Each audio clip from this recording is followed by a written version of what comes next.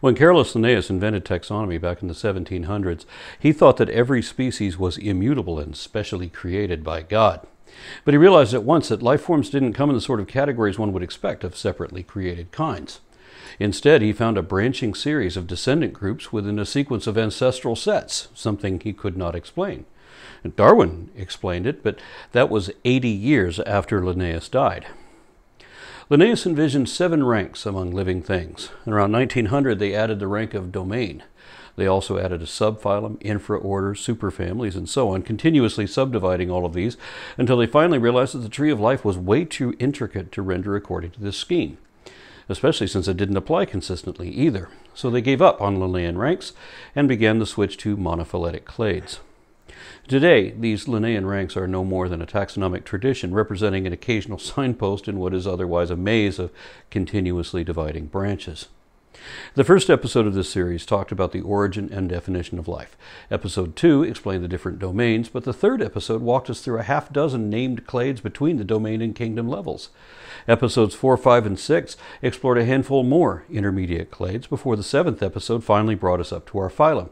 And there are so many more intermediate clades between our phylum and class that this outdated construct won't have any practical value for a while. That's because this gap includes several significant evolutionary transitions that Linnaeus couldn't have known anything about because he didn't even know that evolution was an option. So let's look at some of the subsets of chordates, being deuterostomes with a brain, heart, and notochord. The most primitive of them are the extinct Vetulicolia. Now, one of the laws of evolution is that the further back in time you look, the simpler and more similar organisms appear to be because they are more closely related. Vetulicolia are a good example of that. Their shells are virtually exoskeletons, such that they were once associated with arthropods because they look a bit like the ancestors of bugs trying to be the ancestors of fish instead. And they evolved close to the point where the line leading to arthropods diverged from the line that went on to vertebrates. But their lack of appendages, as well as the number and placement of their gill openings and some other noted affinities with tunicates and cephalochordates, implied that Vetulicolia are actually on our side of the protorostome-deuterostome split. Since these are known only from fossils, we have no DNA to confirm phylogeny. Instead, paleontologists had to find good enough fossils to detect a notochord and other associated structures that are only present in chordates. These include a post-anal tail, where the tail continues to grow past its anus. One of the subsets of Vetulicolia is very similar to its sister clade, Cephalochordata. This clade includes lancelets. Now they're like proto-fish that feed with tentacles instead of teeth, and they still exist today, and they may have evolved from Pikaia, the oldest chordate in the fossil record. Also included is Cathaemyrus, another fossil species potentially ancestral to both lancelets and vertebrates. The next clade in human ancestry is Olfactores.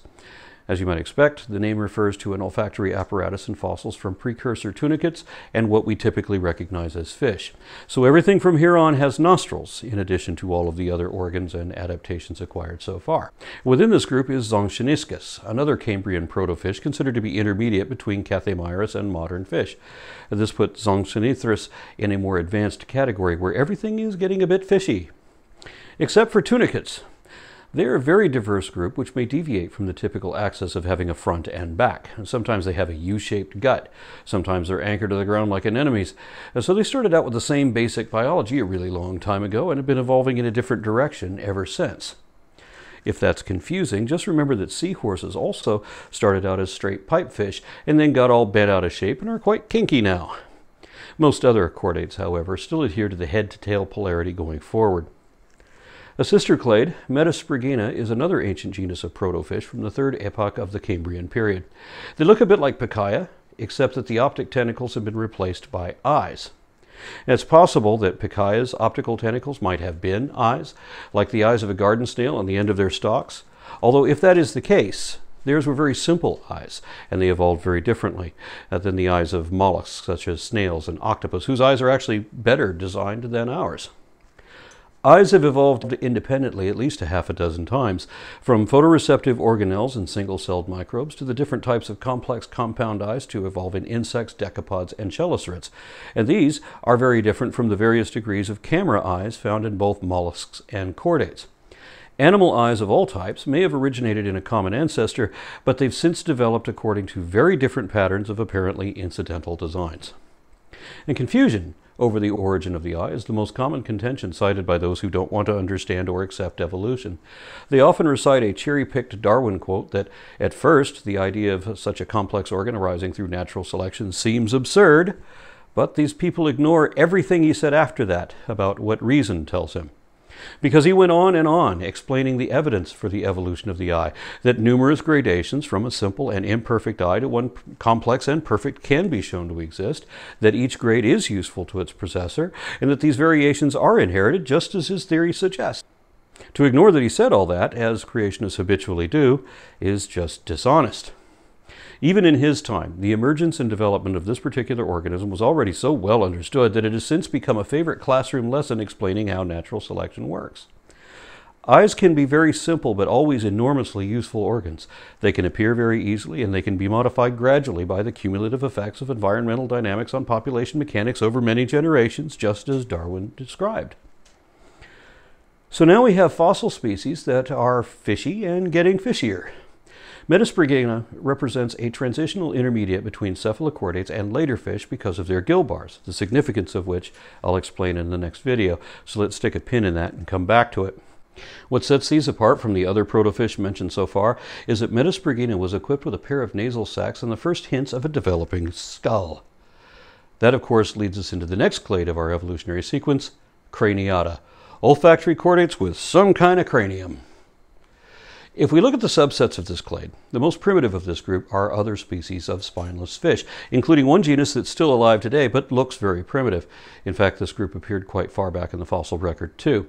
Lampreys have no skeletons, but they belong in this group because they do have a network of cartilage enveloping the brain. They also have a single dorsal nostril known as a nasal hypophyseal opening. It's a trait they share with just a few of the more primitive fish in the sister clade Vertebrata, although most vertebrates have two nostrils. Vertebrates also have a much more important feature which puts us in that clade too.